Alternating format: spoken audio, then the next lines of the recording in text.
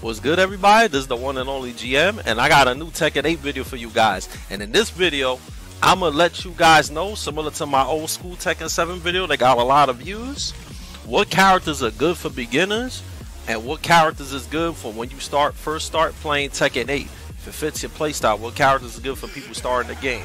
So let's start with Azucena.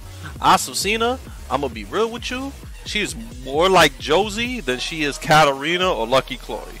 She has a lot of strings, a lot of cancelable strings, and counter hits finishing strings. A lot of low high, mid highs and low lows and stuff like that.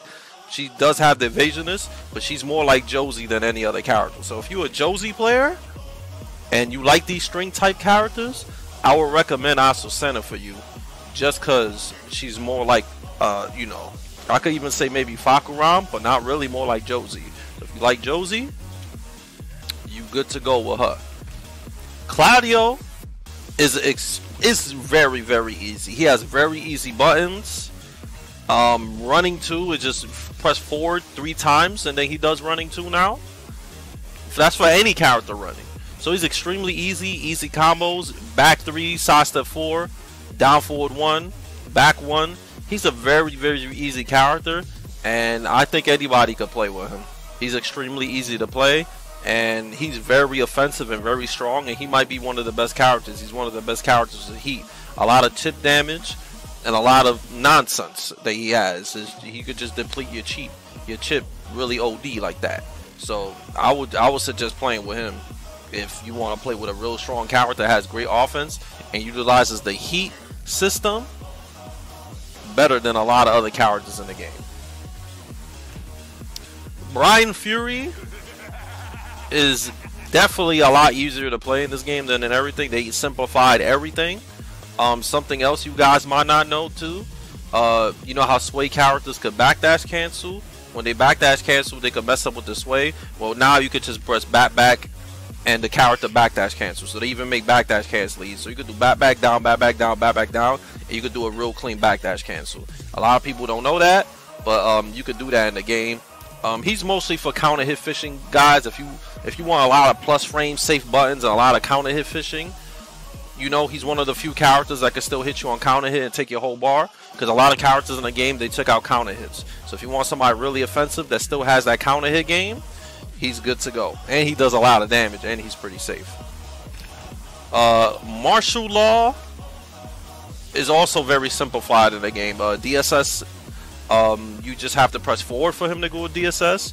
The slide input is also easier and made it easier for you to do slides. So the most technical thing about Martial Law was the DSS, where you have to do it perfectly. But now you could just press forward, and it just makes his whole mind games and everything a lot easier to play. The only thing that's still kind of hard with him is, of course, they made the slides a little bit easier to do, but it's still kind of hard to do the whole slide mind game, and I feel like he doesn't really prosper from Heat way too much.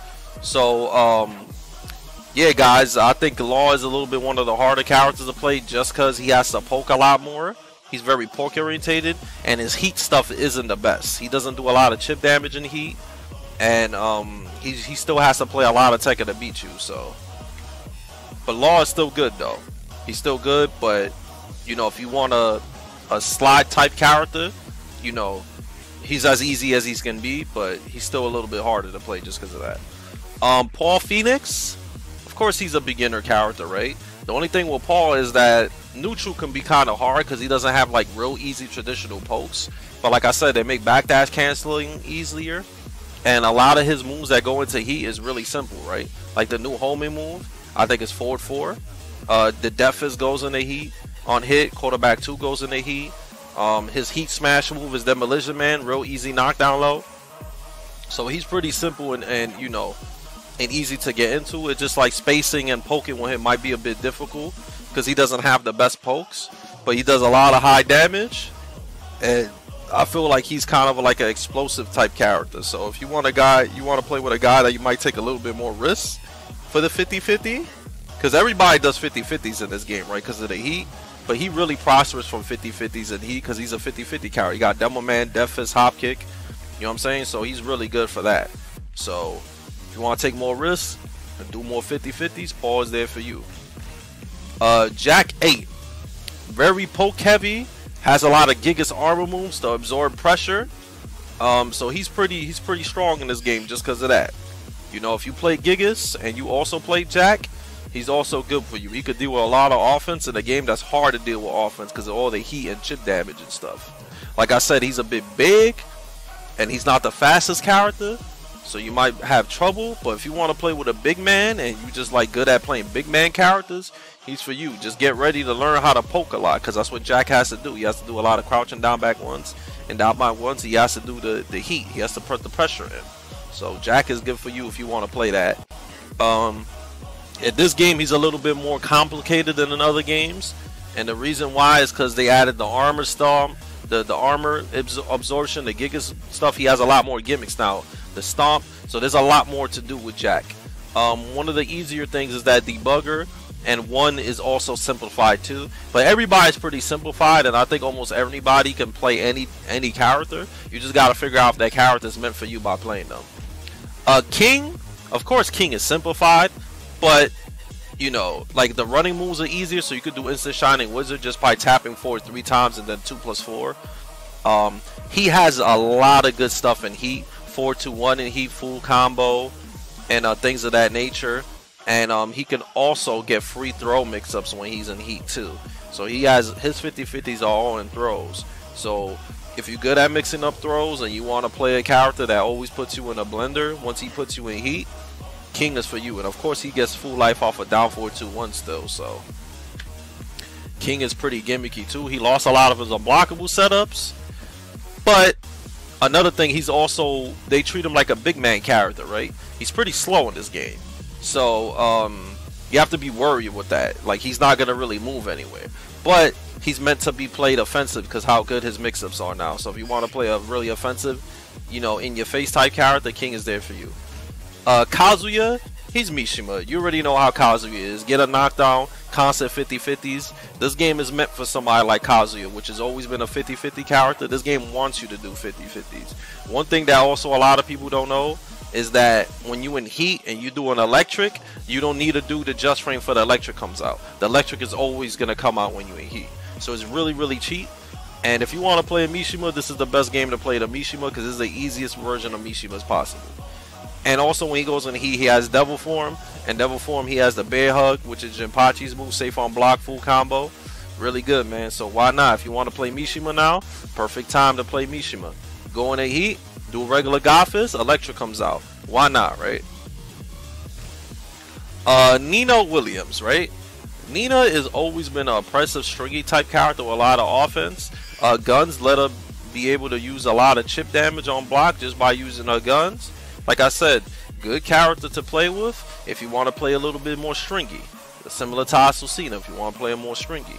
You know, she's always been an offensive character, and this game is an offense game. So if you want to be a guy that presses a lot of buttons, but also strings people up, and if you want to go John Wick style Atomic Blonde with the guns, why not? Get it in, okay?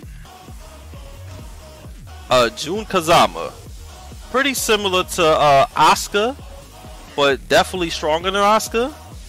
She has a lot of weird gimmicky stuff with like healing, and she has a couple of crushes. She has a lot of really good tools and stuff. She's one of those characters that's going to take a while for people to learn how to fight. So I could say if you want a couple of fast wins when the game comes out, she's your go-to character. I would suggest playing her if you want a little quick wins. But just be worried that once the game comes out and people really start labbing and learning to fight all the characters, she might not be as good as she is now. So be on the lookout for that.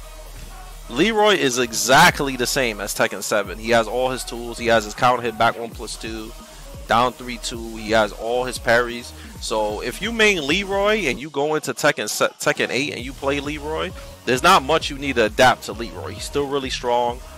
A lot of his stuff does a lot of damage on chip.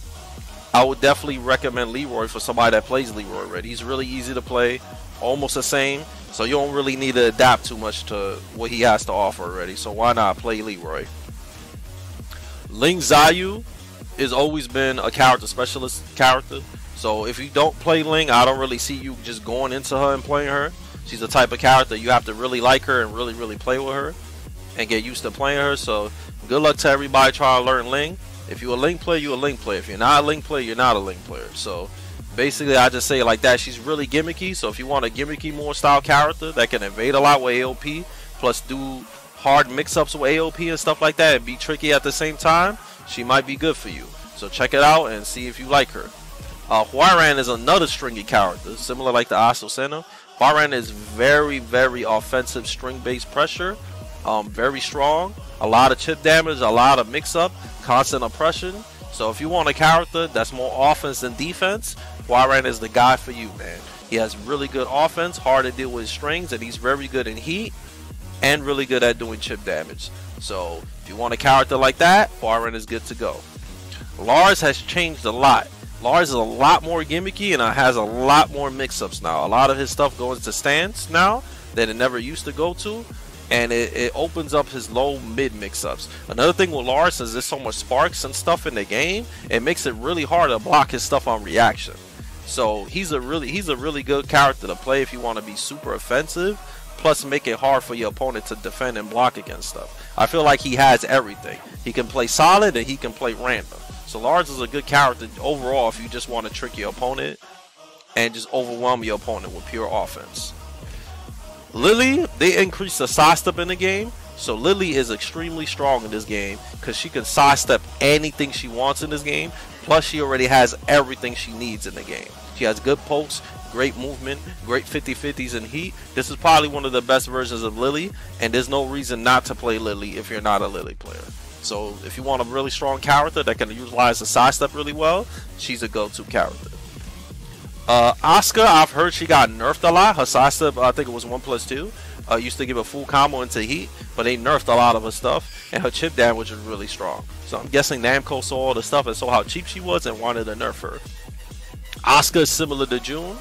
Asuka has a lot of reversals. She can reverse punches, kicks, all kinds of stuff. Not knees though, but I feel like she's really easy to pick up, and I think anybody can play with her. But if you want a better character, you might as well go with June. But if you want to play Asuka, why not? Good luck with her. Raven is pretty much nerfed in this game. They nerfed a lot of the knockdown lows and the 50-50s that he used to get, but he's still pretty strong and he's still pretty gimmicky. He has a lot of ninjutsu. He's a more trickier character, so if you want to play a really tricky character that has a good poke game and has some good gimmicks, he might be good for you. Why not try him out? Feng Wei is extremely strong, almost the same as Tekken 7. He got nothing but buffs. Back one in the heat is a full. He gets a full shoulder. He gets counter hit properties in heat when he does back one, and it's safe on block. His 3+4, which is a big flip kick that he does, is like +17 on block when he's in heat.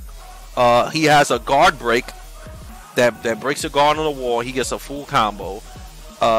He has back turn launcher in heat, which is the 2, and then he has a back turn low. That's a full combo. He's just extremely strong and very simple to play, and I will recommend him for anybody. He's really easy, and if you want to win at Tekken, why not just play him?